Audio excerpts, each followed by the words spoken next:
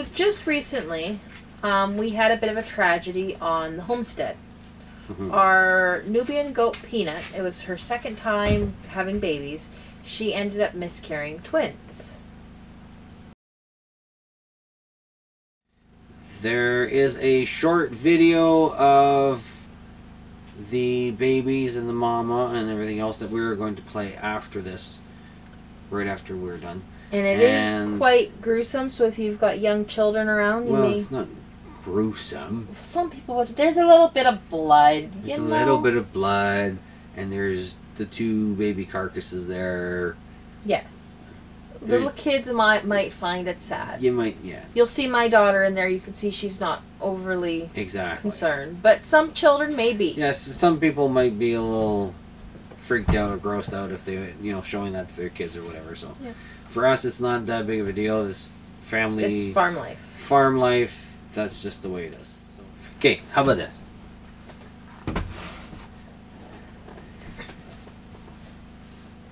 So I'm going to ask you the questions that people have asked. Okay. And then you can answer it the best of your ability, because I'm not the goat lady. She's the goat lady. So, people wanted to know, why would a goat miscarry? So what are the reasons that a goat would miscarry? Well, in all reality, there's many. Some of them we'll never know. But some of the ones that I know of that I've done a bit of research on is there's different kinds of viral infections that can cause it. There is also moldy hay or dirty hay, or the fetuses aren't developing properly, then the mother will automatically abort. It could be if they are in a herd situation and they are bumped and headbutted by other goats that are still intact with their horns. It could be any of those reasons. Could also be the whole thing of, somebody said that it could be the cat feces or cat urine that's in the hay. That can cause issues too. Yeah, some sort of infection they were saying. Yeah, something about the cat urine that's not very good for them. So, okay, one of the biggest reasons why I think ours miscarried is probably this one, is being with the bucks. Because we had Miss Peanut with our two bucks in their shelter because it was getting really cold. Like, we were getting, what, minus 30s and 40s at night. So, because we don't have a shelter for the female goats and the male goats, we had to put them both together. Yeah. This year.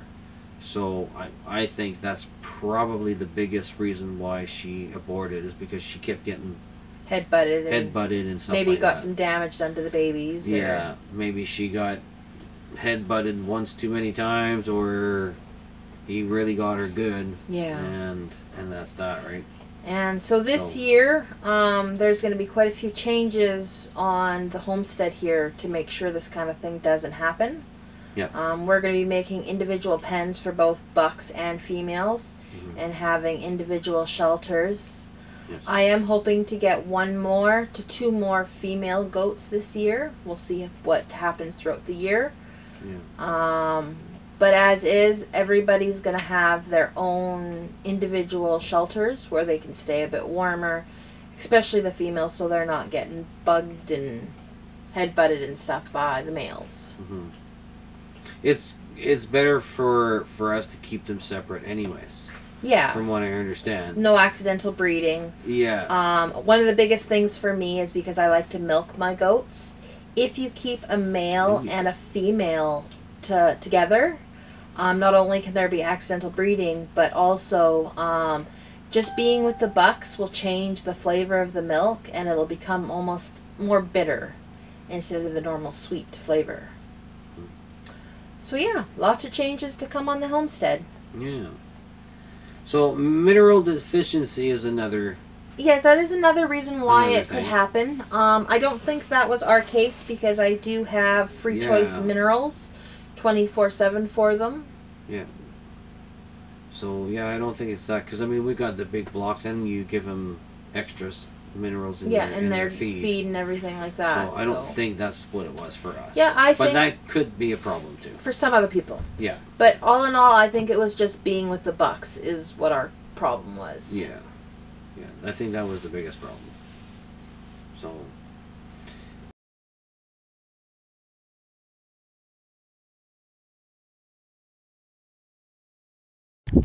So we're gonna go in and take a look. You okay, Mommy? Yeah. She's just waiting by the door. Yeah. She might have a third one in there. She keeps pushing. Oh yeah? Here. You ready to start talking? Yeah. So this here is the mama. I came out to let them out because it's warm today, and we found 2 dead babies. So very sad. Why are you touching them, Mommy? Because I was just looking. We're looking to make sure Mama's okay and everything. And she's pretty sad today. So. What's that, baby? Well, we don't know. Yeah, we're pretty sad. She still seems to be pushing a little bit here and there, so she might have one more in there. But by the looks of these little guys, she basically aborted. So not sure why. Not sure. Hey, Mama. But one of the sad tragedies.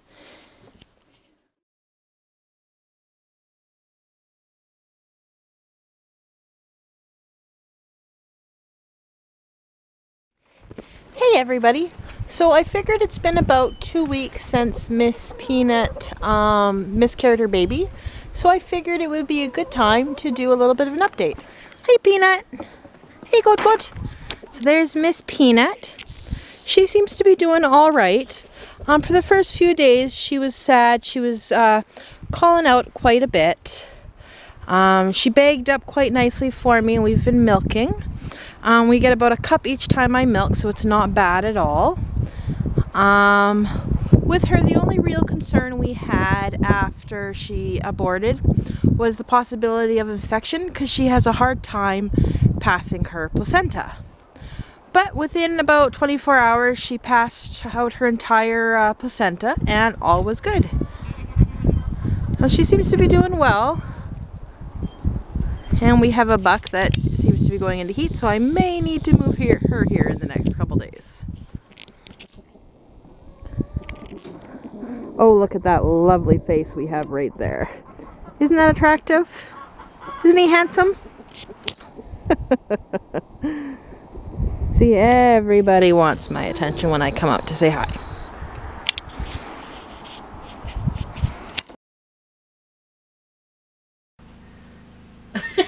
It's always so awkward. Hello. So a few reasons why you can talk to your walkie-talkie. Yeah, I do my magic.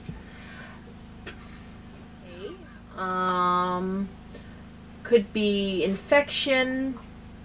I already said, didn't I? I don't know. The list is right there. All you gotta do is go down the list.